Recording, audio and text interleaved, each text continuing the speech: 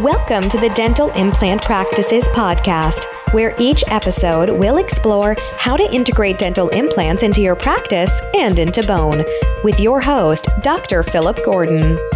Hello and welcome back to another episode of the Dental Implant Practices Podcast. I'm your host, Philip Gordon.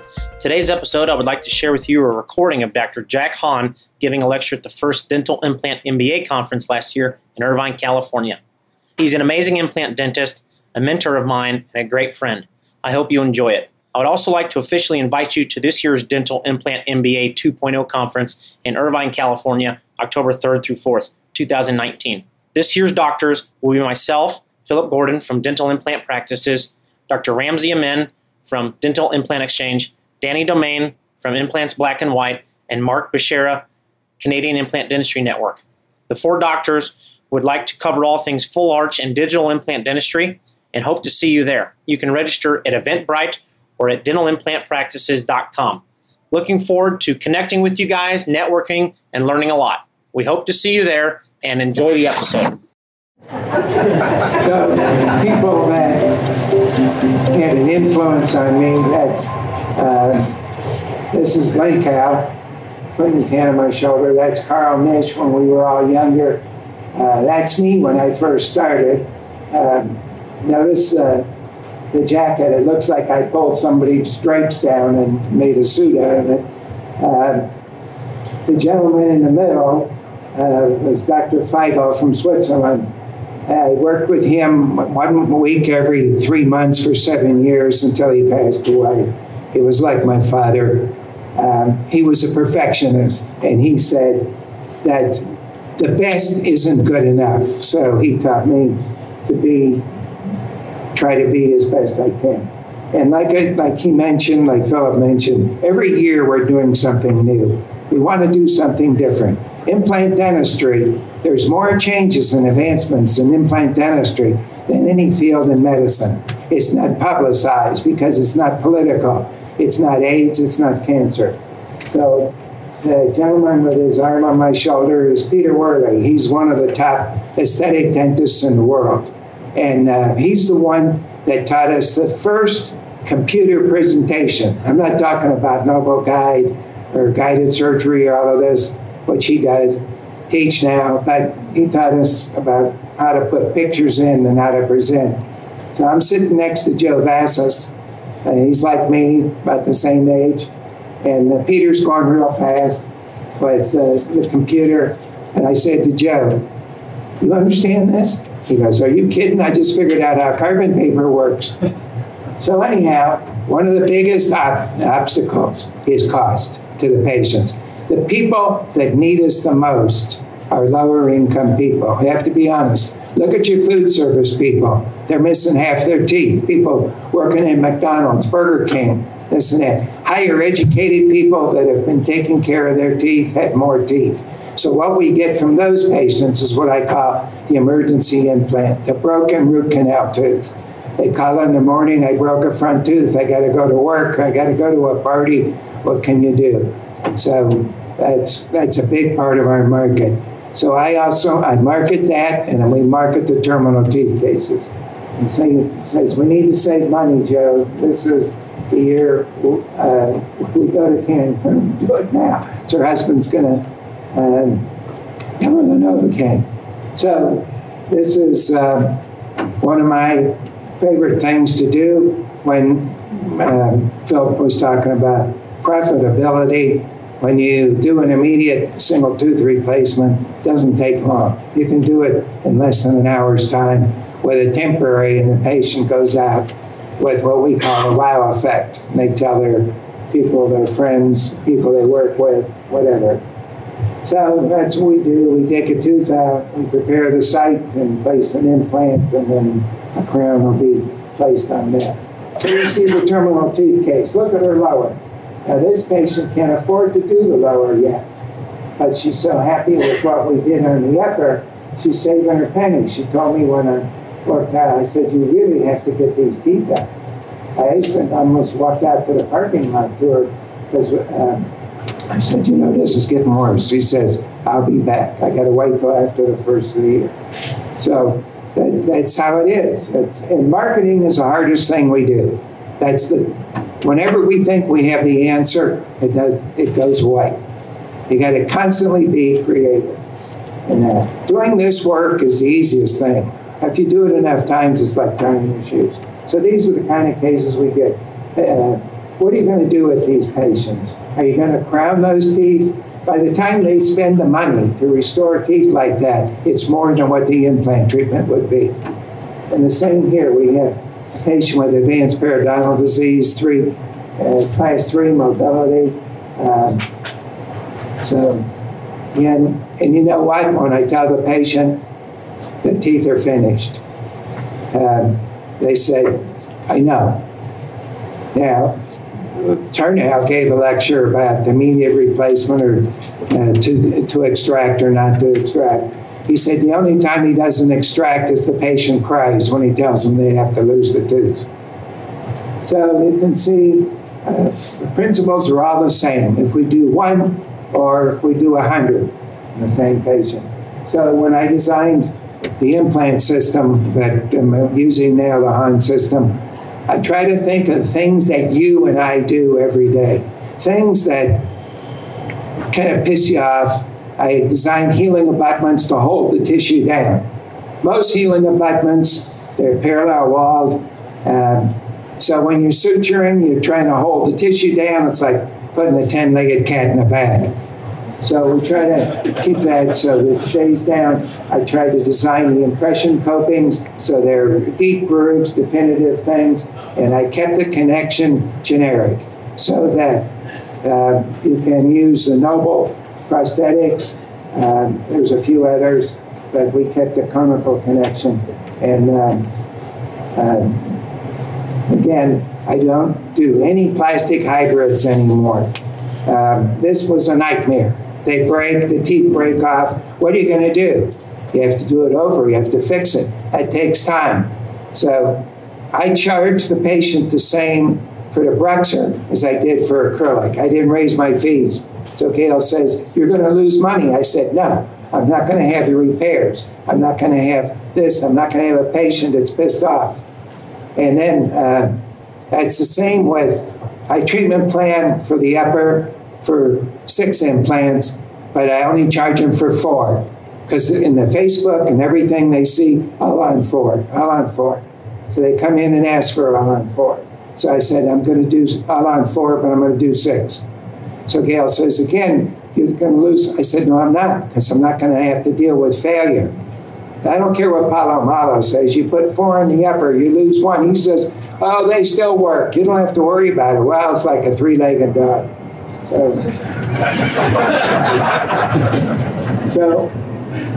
when Carl and I used to brainstorm a lot, I taught with him at the Mish Institute. And so we talked about how to break down simple diagnosis of what you're going to do. So we look at what is the prosthesis? Is it fixed or removable? If it's removable, it's part tissue supported, so maybe we don't need as many implants. Okay, so we look at the quality of bone. Where is it? I do all on 6 on upper, all on 4 in the mandible. This is one of the strongest bones in the body, the anterior mandible. Okay, the opposing dentition, what is it? Is it a denture? If it's a denture, it moves. If it's fixed, it's rigid, then it's going to have more. It's like somebody holding you against the wall and punching you. What about the muscles? How strong is that patient? We don't think about it. You have a little old lady comes in, you tell her to close, you go close, and you're going like this, trying to get her to close. You got a big 6'6" guy, you tell him to close, bam, your Venetian blinds are rattling. So you're thinking, this needs more implants. So I had one guy, I planned for 6, I wound up putting 10. Because he would look like an acromegaly. But sometimes little people, skinny, little people will fool you too. So this is what we call our pilot's checklist. So when I'm talking to a patient, they're telling me what they want, I have their x-rays, I'm thinking this is what we need to think about. So what about the biggest cause of failure? One is occlusion. I spend more time on delivering the prosthesis than I did in the surgery. And the other is not enough implants for the desired prosthesis overload. So don't save compromised teeth. If I look at the cases that came back and bit me and bite me, was the cases I should have taken the tooth out instead of keeping it. Now I screw up. I got to go in and do treatment. A lot of times, the patients say, I'm not going to pay for that. So, it breaks down confidence, and you have to take care of these things. So periodontal, is there more than a third bone loss? You're going to do periodontal treatment. The endodontic situation. Is it a tooth that has a post and very thin root? Caries, can it be restored, or you have to do a lot and build up and this and that? What about crown lengthening? One of the most successful courses in continuing education, number one, crown lengthening. Crown lengthening courses are full. Now, the guy that sponsors a lot of those, that did a lot of them, Doug Prudlock, the Perio Institute, I used to teach the implant courses. He says, folks, we're going to do this course, but you ought to be thinking about an implant. Because when you do crown lengthening, you have to blend it from the teeth adjacent to it, and now you shorten the bone bed. Chances are it might be over in a premolar that's around the canal, so now you're closer to the canal. So then they have to do probably and maybe an endo and a crown. By the time they do all that, it's more than the cost of an implant. That's why I explain it to the patient. We can take it out. We have the bone height. We can place an implant. It's not going to break. It's not going to have a nerve. It's not going to decay. We look at risk benefit. Now, 2 weeks ago, I get a letter from MetLife. And the letter is, assuming I am a general dentist, I'm not a specialist, okay? So we compare your submissions for patient insurance, and you're number one in the country. They surveyed 28,000 dentists, and I'm number one. Well, I feel pretty nice about that. That's the best award I ever won. They can't understand why a general dentist takes out so many teeth. Well, that's the whole letter. What you need to know, well, they're telling me they want to know. So that's what we see. I hope that's 4 days a week on my table. So what about the single tooth, what I call the emergency implant? The aesthetic demands, the social obligations, work obligations, you do create the wow effect. How many patients are excited about a 3-unit bridge? You do a 3-unit bridge, they go home and say to their neighbor, hey, I had a 3-unit bridge today. They're kind of mad they had to do it. But you do a single implant, they talk about it. They go, hey, look, Mabel, especially if their name is Mabel, I had a single tooth today. I had an implant here. I was missing a tooth. 65% of Americans are missing one or more teeth. That's been published, those things. 25% of over 65 are edentulous. This was published in the Wall Street Journal. Again, it's a practice builder because the patient they're telling that story to, I had this tooth replaced with an implant. Chances are the people they're talking to needs it. Well, who did that? Well, Dr. Hahn. Well, maybe I had to go see Dr. Hahn. So we look at the efficacy of doing this, the safety, whatever, and I'm not going to go on with a whole bunch of studies, but it was the average was 97.97% success rates. So there was really a small difference between delayed and doing it. So extract, clean and prepare the site, graft any fenestrations, insert the implant, and that's where I got the idea of a tapered design. If you get your implant glasses on, you'll see that cases come in like schools of fish. He said something that I experience all the time. You're going to have highs and you're going to have lows. You're going to have a week where nothing happened. And then all of a sudden, they start coming in again. I just had that 2 weeks ago, where Gail says, we don't have any surgeries next week. So then we had enough new patients, and we had like 10 new patients, and we had 3 that accept, which is normal. When you do marketing, especially external, if you get 10 people and you get 2 or 3 cases, that's good. So anyhow, so one day I had 4 single anterior teeth, 4 different patients. Like I said, they come like schools of fish. So I was using at that time Stereos, which is a parallel walled implant. And I found myself, because of the subnasal fossa, tilting the implant like this. So now I got an implant out like Cucuflane and Ollie sticking straight out. So now I've got to use a severely angled abutment to that. So I dream implants. So one night, 1 in the morning, I'm thinking about this. I jump up, my wife says, "What's the matter?" I said, nothing. I got this, I got an idea. So I went and took a piece of notebook paper. I drew a tapered implant. And I called up the president of, at that time, Stereos, before it was acquired by Novo. I called Ken Dirienza. I said, "Ken, I got an idea. It's going to make you a lot of money." He says, "What?" I said, "A tapered implant that looks like a root of a tooth." He says, "But it's liable to kill the sales of my other products." I said, "Well, what you'll more than make up won't matter. Believe me." "No, we don't want to do it." So this was in 1993. Finally, it came to market in 97, and it became #1 in the world. Unfortunately, I didn't own it. I have the patent, but I don't own it. They did. So we want to achieve 35 to 45 stability. We place a temporary abutment, we fabricate the temporary crown, adjusted at least out of occlusion and all excursions, and you want to seat that temporary with a good cement. Now, all the things I talk about and tell you, you think it's because I'm smart? No, it's because all the bad things that can happen has happened, and we learn by experience. So, when to extract, when to graft.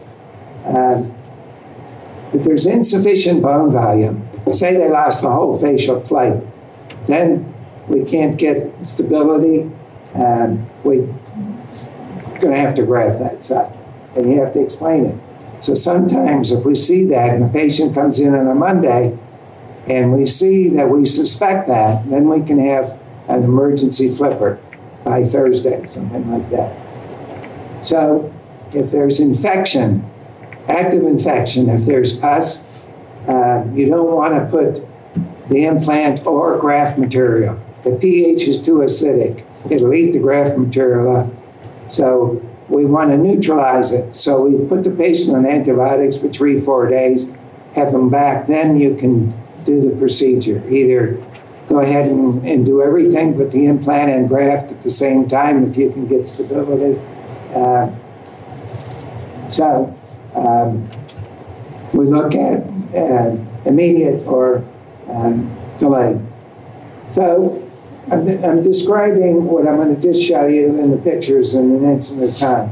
But the main thing is, the biggest mistake beginners make in anterior implant placement is placing them too facial against the facial plate. My friend Jack Krauser, periodontist in Palm Beach, he says, the facial plate is your fate. So if you're up against the facial plate, you're going to get an avascular necrosis. Bone gets its blood supply from 2 sources. One, periosteum, and the other is nutrient canals and medullary bone. Well, there is no medullary bone on that thin cortical plate. So we need to have a space where blood can come between it. So we want at least 1 to 2 millimeters of space. So if you look at a natural tooth is up against the facial plate. Why does that work? Because the tooth has a periodontal membrane, and the periodontal membrane has microscopic blood supply. Now, if you look at the palatal portion is thicker and usually denser. So we want to put that implant against the palatal bone. When I designed the Hahn implant, I designed the threads so it could bite into that. Where replace was too not aggressive enough. And those were the things that I wanted them to change. And they weren't interested to do that. So what we do, we tee this I teach this to beginners, to people who even do their first implant. They can do this and do it successfully. So we put the drill to the apex, we slide it 2 to 3 millimeters palatal and go through that. And that's how you're going to finally wind up placing the implant away from the facial bone. And still get stability because you're getting it from the palatal and mesial distal wall. So what about guided? Well, Paul Schnittman sent me this. I said, Paul, the patient comes in, they got a broken tooth, they got to do it right away. You don't have time to futz around with this. The best guide is the socket, the tooth socket. It's right there, you see it. So root canal teeth, I love endodontists, I really do. Because endodontically treated teeth with post is pre-implant therapy. They're space maintainers for implants. So now, and I saw your video, the teeth that we usually see are all rotten, so you can't get a forceps on it. So that, so how do you extract it? Well, I don't have a pointer here, but I go stay on the root of the tooth and create a channel. Is it working? Yeah, we create a channel. Stay on the root of the tooth between that and the alveolar bone, so that we can take an elevator and get in there. That's a 700 XXL burr. That's my favorite extracting instrument, 700 XXL. We go around that rotten burr. You want to stay away from the alveolar bone because that's your bed. So we're going to go and create that channel so we can fit the elevator and get in there because these teeth are kind of mushy. So these elevators, you can see here. Now, this patient here had no facial bone when we took it out, so we had to graft it. So there's another different elevators. There's an instrument company back there that has an assortment of it. So there we grafted. This is another instrument I have. It's a poor person CT scan. I use that in a bone caliper. So we need at least 6 millimeters mesial distal distance. You can see we have nice keratinized tissue, and so we can go in and now we're placing the implant. We did this a number of years ago. This is a 4-year follow-up. We see we have nice papilla, and we see that this is in harmony with the adjacent tissue, the adjacent cervicals of the adjacent teeth. So the worst thing you can have is no papilla and the margin up here. Now, every patient, I like these lectures to go high lip line, medium lip line, low lip line. It's all BS. When you see a single tooth and give the patient a mirror, what do? Oh, what's that black thing there? Well, you don't show that when you smile. Oh, yes, I do. You're screwed.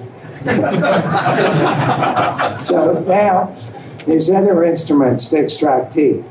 I use this just to loosen it. This can be a dangerous instrument because you can bust the whole buccal plate. You've got to keep this bumper firmly against the buccal wall.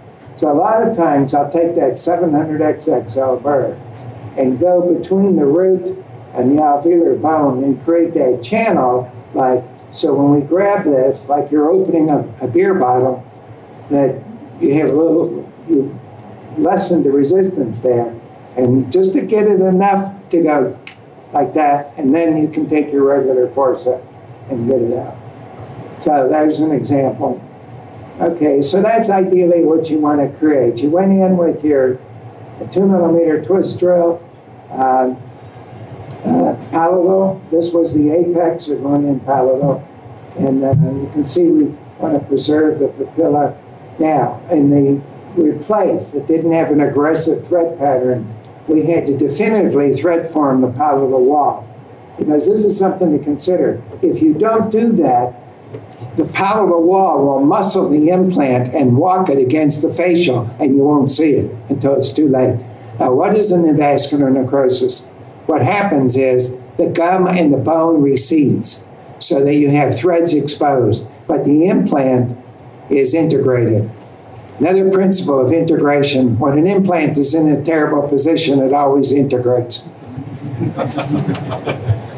So you can see in the final, we were able to then preserve everything and then to keep that gingival harmony.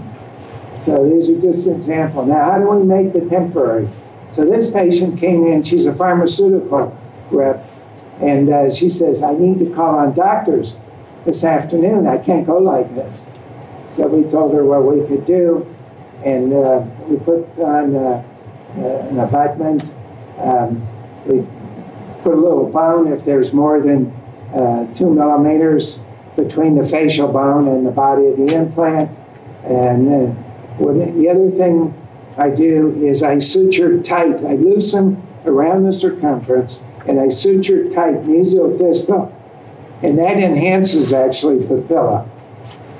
So now I took the patient's crown that was broken. They ground the broken tooth out, and then relieve it, and then take some composite and lubricate the abutment and take it on and off, and then adjust it out of occlusion. So that's at 10 days of just a suture removal. So here's a young girl that was in a bicycle accident, came in with her mom. Her mom was so upset because she said she took care of her and she was growing up, made sure her teeth were nice. So we followed the same principles, ceramic abutments. I'm going to go pretty quick here. So that's the end result. Again, the mother was hugging me, and they were so happy. Actually, they took my wife and I out to dinner, and I never got that from an amalgam. Never. So anyhow, these cases kind of repeat themselves. You can see that. But the thing is, this is what you're trying to develop. And then in the Hahn implant, I developed the built-in platform shifting. Again, we can keep papilla, and you see a little blanching when we put this in. Tarnow calls it the 7-minute blanch, and after a while, then it goes away. So again, we try to design everything for accuracy. I use all closed tray impressions so that I want to develop the impression copings with deep vertical grooves and horizontal. So it actually pops into the impression and doesn't move. So that's what we're talking about, gingival harmony, so that the adjacent teeth will be on the same line as the implant. So these are the things I developed over the years. The first stereos had a 4-millimeter machine collar. Then we went to a 2-millimeter. And then I developed these blades, was marketed by Miter. I don't think they're on the market anymore. And then I developed these for, at that time, Stereos. This was a terrific blade. All of these we put in. Everybody that I see that's put these in have nothing but raves about it. But the company says they're too expensive to make. And what it is, it looks like a root form with wings. So we could put some bone over it, and I developed replace, and then the osteotomes to go with that, and we have the same with the Hahn implant. So here was the patent for the tapered implant. So when we look at natural teeth, they're not square. So again, I based it on a lot of years of experience, placing over 6,000 replaced, and I placed over my time over 40,000, probably more to date now, but we estimate that's about it. One of the big things that was a big help for us was that Carl Misch endorsed the implant. I showed it to him 3 years ago. I told him, tell me your opinion. If you tell me it's a piece of junk, you're not going to hurt my feelings. So he looked at it, played with it for 10 minutes. He looked up and he says, I like it. And I said, why? You kept the machine collar, and I like the pitch of the threads. He says, I know you know nothing about biomechanics. He was an expert, but you designed this to support vertical load like I can't believe. So he says, in fact, we'll adopt that to teach at the Misch Institute. So anyhow, so we have a more aggressive thread pattern, increased primary stability, built-in platform switching. And the surface is nothing new. It's a blasted calcium phosphate, which has over 30 years clinical experience, and we kept the clinical connection compatible with other systems. So I'm going to go through this kind of quick here, commercial part of it. But what is the value of platform switching? It gives you more volume of tissue and more blood supply at the top, and that's what's important. And it, again, gives you a little more away from keeping the pressure at the crest. So again, when we look at healing, I like to see this bone at this area in here. So here's the case. My first Stereas, 4 millimeter. I put these in 1986, and then this x-ray was taken in June 2017. So you see, we were mixed. We were between blades and root forms, but look, he didn't lose any bone. Of course, we put a lot of implants in, but he had a lot of bone. But again, I'm a big proponent of the machine color and not putting coating at the top, because where we started to get problems with replace is when they put tellurite at the top. I told them not to do it because we were having trouble, in posterior maxilla especially. So on a roughened surface, and that's that blasted calcium phosphate. I kept the kit similar to replace, everything left to right, and everything color-coded, to keep it simple. So we have an implant for all clinical situations, for narrow congenitally missing laterals, for immediate molar replacements. So here's a case. You can see how close this was here. This tapers to 2.2 millimeters. This is a 3.0 implant. And then here's the final restorations on those. So here's an immediate extraction on a molar. Here's the nerve. I went right into the interseptal bone, and very nervous. As he came in, there was no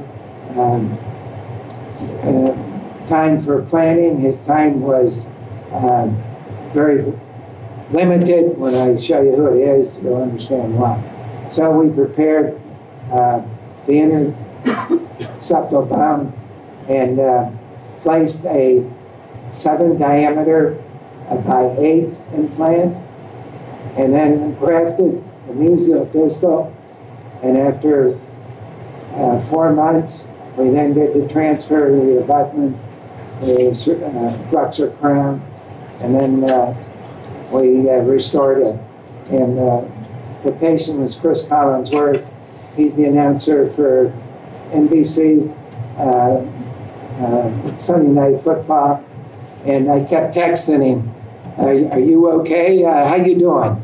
And I was worried that, can you imagine me giving this guy paresthesia? He's a national TV announcer. You know, good night to Passover. So he saw my wife in a restaurant, and he said, your husband worries more about me than my mother. Well, he didn't know why. So again, we follow the same procedures, extracting the tooth, taking the curette, dragging it against the facial wall, determining is there a fenestration, and then we can put some graft material if we need to, temporary abutment, and make it temporary. So here, this is a wife of a dentist, and she had a little pretty good area in there, but we went in, we put a 16 millimeter 3.5, and then put a temporary abutment and took her existing crown and refined it with some composite and adjusted it out of occlusion. And then when she came back, we just took that temporary off, took a transfer, a ceramic abutment. Her husband said, it's the nicest tooth she has. So then a technician made the flexor crown.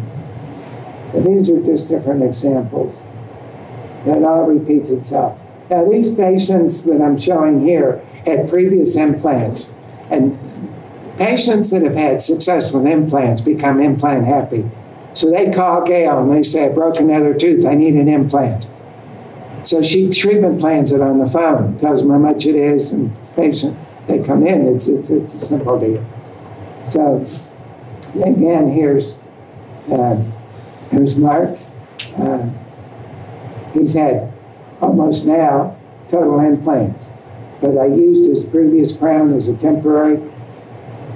This lady was going on a cruise the next day, broke a tooth, she had a ceramic crown. So, and when I came back from the cruise and then healed, we took a transfer and again made things. These are just all similar things.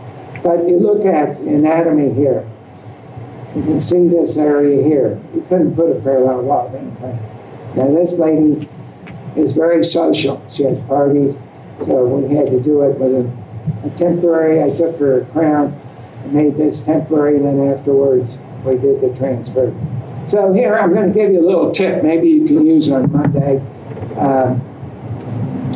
You see these teeth in your practice. So here's a case. We're going to take it out. And this is before I had the 7mm implant. We take it out, and they're all in pieces. So we're going to graft the site and then go back in 5 months and place a wider diameter of 6. So again, about delayed placement, we already talked about that earlier. Now this is the material I use. I use mineralized cortical cancellous bone. I don't use membranes. I'm not big on membranes. I take this, it's a collagen with the cortical, this combination impregnated into it. So we take it and put it in saline, and I can squash it. So I put the particulate in, and then I put this over as a membrane. And then it's osteoinductive, and it stays in place, easier to handle. And again, it's not like putting a 10-legged cat in a bag. We don't have to tack. So I mix that up. Now, when we do an immediate and a molar, it's hard to get closure. You've got to make such a big incision. It's traumatic. So what I do is we put the graft material in. I either take one of those little sausages or just a piece of round collagen tape and cut it like a bottle cap. So we go in and we loosen the tissue. We just loosen the tissue here just to get it around. So I put the graft in and then the bottle cap on top of it. And then I suture and distal and mesial to distal, come back across. And now you create it like a sling to hold it down. So what happens is, within 24 hours, tissue starts to granulate right under the bottle cap, and it closes nicely. And it's not traumatic. It's simple to do, and it works. And it's saving making all that long, big incision, reflecting big. So this is worth the trip. So here we did that on this. You can see we went in with the graft material. I put in a 610 replace. And then after that, made a ceramic crown, transferred. Okay, here's another one we grafted. This was split. If you have a patient that comes in with a vertical fracture, get it out right away. They lose bone overnight. So especially if it's a kid even, and they didn't break the front tooth, it's split, you want to get it out. So we went in, we grafted it with that material. After 5 months, we went back in. See, when you look at tissue, the bone sets the tone, but the tissue is the issue. So you want to have good keratinized, tissue. And when you see that, you know it's healthy. When we go into hygiene and we see the gum is purple and red, bleeding, you know there's bone loss. We take an x-ray, and sure enough, there's bone loss. When the patient comes in with tissue like that, you don't need to probe. Here's another use for guided drills. This is the Hahn guided drill out of the Hahn kit. Sometimes the teeth are longer, and your handpiece, the head of the handpiece, hits the adjacent teeth. So here's one. We had to take this out and graft it. So here we grafted it. Now we want to be sure, is this bone? So that's the bone caliper. That's, again, a poor person CT scan. So we take a needle, put it on the lingual, the needle on the buccal, and then it gives you a millimeter readout how wide the ridge is. So here we can go in Again, this patient's had a previous implant. You can see it's been in for a few years. Nice bone adaptation. This is a machine collar, a 2-millimeter machine collar. Bone is formed to that because it has micropores, but it doesn't have a rough coating. So now you can see the advantage of a taper. We can go mesial to the anterior wall of the sinus. We use the guided drill so the handpiece wouldn't hit the adjacent teeth. Here's another one here that has a huge area, big area there. So we know it's sunk in. So we're going to take it out, and we grafted it, and we went back in. That's real bone. That's real bone. When we grafted it, we put the particulate and then sausage over it, and then you can see after healing. So that was real bone, and we're ready to make the final restoration. And we take it all the way through. Here's another idea. Maybe you can take this home for Monday. I try to avoid as many releasing incision as possible. So I thought about this. So I made what I call the book approach, where I make just an incision in the papilla and then come up an oblique, 45-degree angled incision, either distal or mesial, and open it up like you turn a page of a book. So now we expose the defect. Now this lady came from Morgantown, West Virginia. Her daughter was getting married. She says, I got to have a tooth. I said, doesn't look good from the x-ray. The gum is bad. I don't know if I can do an immediate. She says, no, you have to. So here I was able to get against the hollow of the bone, a little bit mesial distal, but she had no facial bone. So I want to stay away from this, an area right in here where it's real thin. So now I put the Hahn implant in. I was able to get 45 Newton stability because I put it against the part of the wall and put an abutment on and prepared it. And now you can see on that incision that I just needed to suture one mesial, one distal, and this one lateral. So the graft is here. So I'm protecting the graft material from washing out and coming out. So only dealing with one incision, actually. So here I took her existing crown, adjusted it, and cemented it on, and you can see this is looking good, and then that's after healing. So then afterwards, I didn't do the final restoration, and my associate did then. So this was the metal abutment I put on the day I did it. So he takes it off. He took his impression. She decided she wanted the other teeth crown, and then made ceramic crowns. So she's happy. So these are just ideas. You have to be creative. That's the thing with implant dentistry. It allows you to be creative. So here you can see again, we can go apical to this. That's what I look at. Is there bone apical? The immediate implant should be 2 to 3 millimeters longer than the tooth that you're replacing. So now, if you perforate the buccal plate, don't go whoops. Whoops is not our vocabulary. Patient doesn't like to hear whoops or oh shit. But anyhow, so what we do is we can put our graft material in, and as we put the implant in, it's like pushing it through a porthole window. It seals it. So there again, we can see we did book approach. Here's one that had a really big defect, so we put this in and then the sausage over it. There's another one that insisted that we do an immediate. So I made the temporary the first day. It looked crappy. She was unhappy. I agreed. So she came back when we took the stitches out, and I made a new one, another one. And then we finally finished it. And that's, if you remember, had a huge defect. Another one that didn't have a lot of bone. Again, we can change crown root ratio. So here we're going to have to use, we do what we call a smile composure.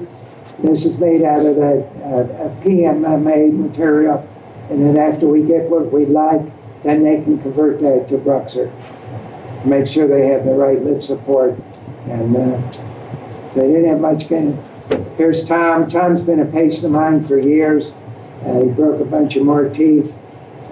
He had a bridge, as you can see. Bridges have an average life of 7 to 9 years. And so he came in. I did these 26 years ago on him. And then I had some replace here, and now he has Hahn. So he has everything. I made this at the chair. It's not beautiful, but it's functional. So then when it comes healed, that's tough. I'm going to just go through this. Let me just run through this. Maybe I'll show you another tip. When you put on your transfers, you can have the patient close, because you're going to have the screws lingual, so the screw holes aren't coming through. So you can check your angles when you put on the multi-unit abutments. So the laboratory can also show you that the screws are going to be lingual instead of coming through the facial. So these are the PMMAs where the patient can test drive. Now this is one reason we designed these healing abutments to come up like that. So I can take an immediate temporary denture, put a soft liner, and then acts like O-rings to it. And you suture. Then again, you can see how the transfers were designed. So that's the team. This is Bart, my chair side. That's the patient, Mike, and that's Gail. She's my treatment coordinator. She's been with me 32 years. She's been with me 41 years. So that's our team. And he had advanced periodontal disease, and he's happy. He sent us a picture of him eating a taco. So the 2 implant solution, they should be right at the distal, the ala of the nose. It's a good one to treat beginners. I know he wants me off of here, but I don't get to see you again. And where are you going to go? So don't do this. I could have done a Bruxer hybrid, this and that, made my life complicated. You have to, if you're going to do a locator upper and you're going to cut the palate, you've got to have the distal implants distal enough. Otherwise, when they go on protrusive, it'll tilt. It'll dislodge. Now, we go back. We don't see these patients anymore. Right, Scott? We don't see these. Years ago, these patients came in, atrophic. You could have 100 sets of dentures, and they can't wear a denture. So we were doing subs. For some reason, the patient today maybe thinks that's the best there is. So we get more of the terminal teeth cases, but these survive the test of time. That's a 38-year one, this is a 35-year one. But I was one of the first to go over the external oblique. Even though Bob James claimed it, I was the first to go over that in the impression.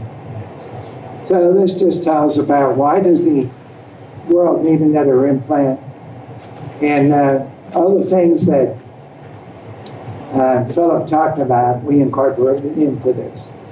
So it's associated with a laboratory that has the most experience in implant restorations. They get 500 cases a day.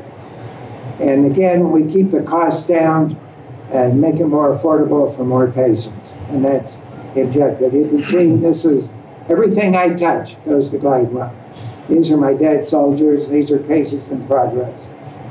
So again, stay with one system, simplify the place. Philip told you that.